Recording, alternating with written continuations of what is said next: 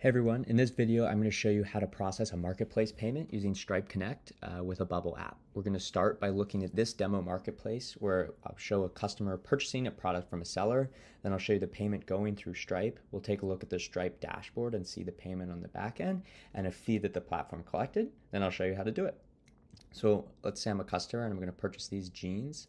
I click on it and open a product page where I can go ahead and click to buy the jeans.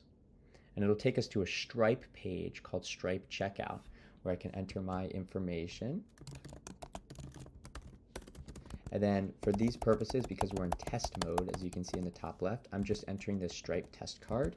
But obviously, your customer would be entering a real card. Because I'm in the United States, I need a zip code. And I'm going to go ahead and click Pay. So now Stripe is going to process the payment, and then it's going to redirect back to your app where it says success. And if I take a look into the Stripe dashboard and I go ahead and refresh, we can see the $80 payment went through. And if I open it up, we'll see this is the customer. That's all the information I added. We collected a fee, right? The 10% fee, which I'll show you how to do in the future, as well as the Stripe fee. And so then from this, we can pay out the sellers. We can do everything else with the Stripe Connect platform.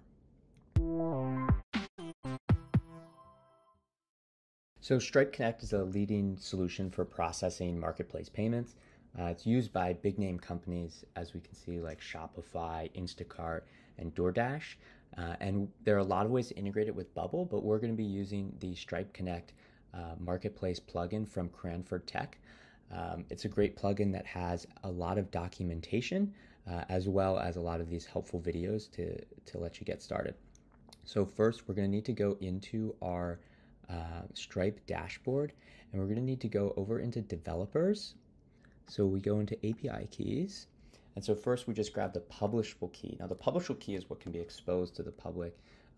This is one of the many things that you don't have to worry about, the types of keys and everything when working with a plugin like this one, because all we have to do is go into Bubble settings, pull up the plugin, and come over here.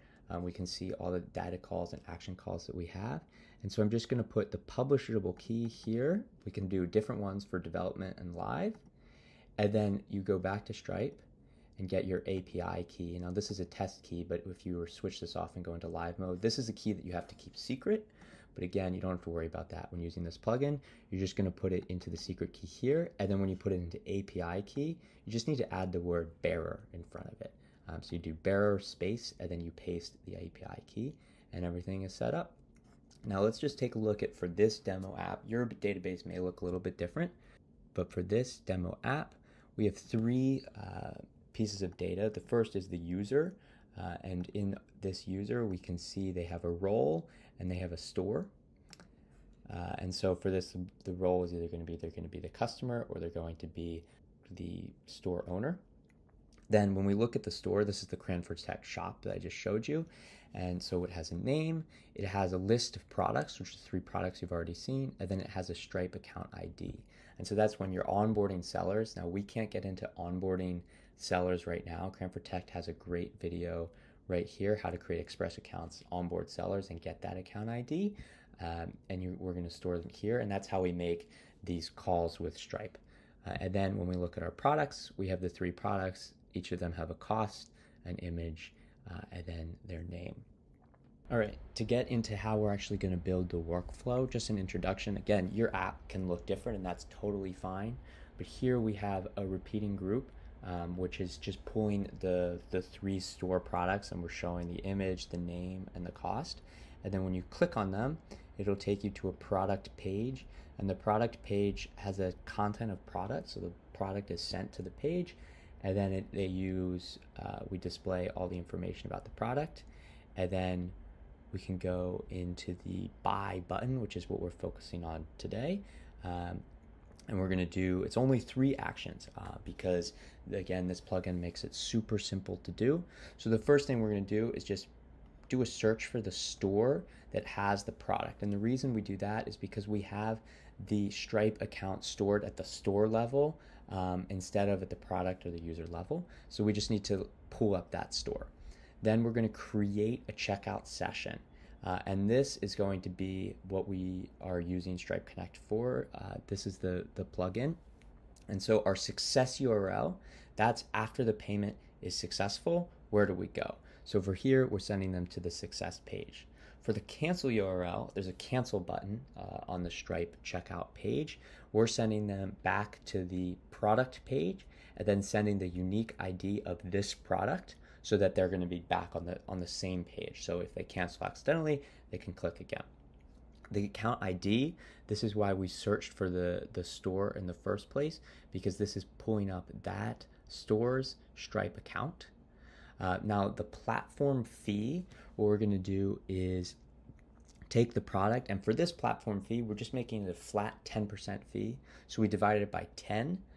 And then as you can see, these are both listed in cents. Now that's just a Stripe rule that you always have, whenever you pass a currency to Stripe, whenever you pass money to Stripe, you need to send it in the lowest denomination of that currency. So in the case of euros and dollars, you have to send that in cents. But in the case of, let's say, South Korean won, where there's no decimals, you would just send the number of that currency. So whatever the lowest denomination of the currency is, that's what you send to Stripe. And so if we're using US dollars or euros or any of those currencies that have pennies and cents, we have to multiply times 100. And so definitely make sure that you do that and review everything and test everything, because you don't want to have $1,000 item go through, but you only charge 10 cents as a fee instead of $10 as a fee because you forgot to multiply by 100. And then of course we have the price, which for here is just the cost of the component, the quantity, so we can tell Stripe multiple, they're going to buy 5 of them, and then the currency. This is the 3-letter currency code. It's called the ISO code. So if you're not sure what the currency code is, you can pass it. And then the beauty of Stripe Connect is that you can be processing multiple different currencies. So this can be a dynamic value. The product name, you just shoot that product name. And then down here, don't worry about that yet, except for the customer's email, we're just going to go ahead and pass the email. And then the third step is we're going to open the external website, which is the result of step 2. So this plugin generated a URL. And so we're not going to open a new tab. We're just going to pass forward. And so it's basically going to switch the tab, just like I showed you earlier, from we're looking at the checkout page to, okay, now we're looking at a Stripe Connect page. All right, so let's test it. So we'll go into preview, and it's going to be empty. But if we go into just the index and we pick a product and go to buy, and we got this error, plugin action. That's interesting. So whenever we get errors like this, they're either coming from the Bubble side or likely coming from the Stripe side. So what we can do is go into our Stripe dashboard again. Now instead of looking at API keys, we're just going to look at logs. And logs is just writing down basically anytime you ever communicate with Stripe. When the plugin communicates with Stripe, Stripe writes it down. And that's really helpful for us because we got this 400 error to our checkout sessions, which again, you don't have to worry about, this is all in the back end with the plugin, but it says invalid email, customer email. So the value we provided for the customer email is not valid. Okay, that's interesting. So if we come back and look at our code, so to speak, or our Bubble app, you can see, now I was a little sneaky. I put in an error for us. This is obviously not an email. This is just a URL. And so we can change this to current user's email, and then it'll go through. The other thing just to note about the customer email is that you can actually leave it blank, and then you'll have the form at the top of the page, just like I showed you in the first example, where the customer enters their email instead of you pass the email. So there's a lot of flexibility here with this plugin and with Stripe, depending on how you send the information. All right, so now that we fixed that error, let's go ahead and try it again. So we'll go into jeans. And then just a note here, earlier this showed euros instead of dollars. That was text that displayed on the page. I displayed the text of the currency and then the dynamic unit.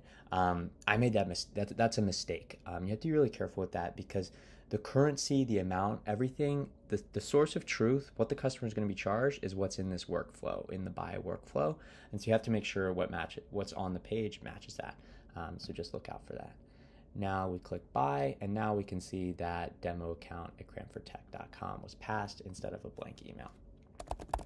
So we go into, oopsies, 42424242. So this is the test card for successful payment. It's 4242 again, and then any forward date and any 3 numbers.